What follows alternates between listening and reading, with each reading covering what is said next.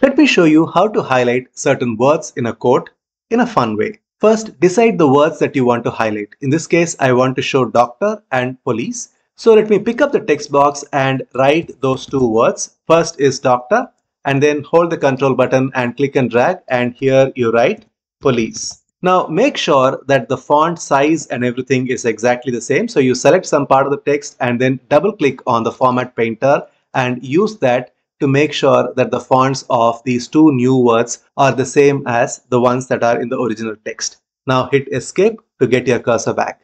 Then place the first one right on top of the previous text. Use your arrow key to adjust the exact position. And once it is in place, then go to shape fill and use white fill. Then place the next word right on top of the previous one.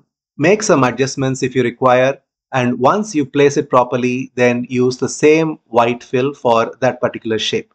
Now comes the fun part of the animation. So select both the text boxes like so, and then go to animations and use a simple grow shrink animation under emphasis.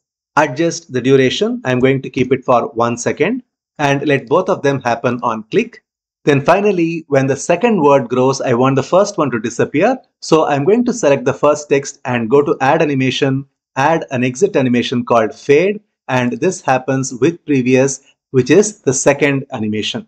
So when I present the quote, I say, you know, you've reached middle age when you are cautioned to slow down by your doctor instead of by the police.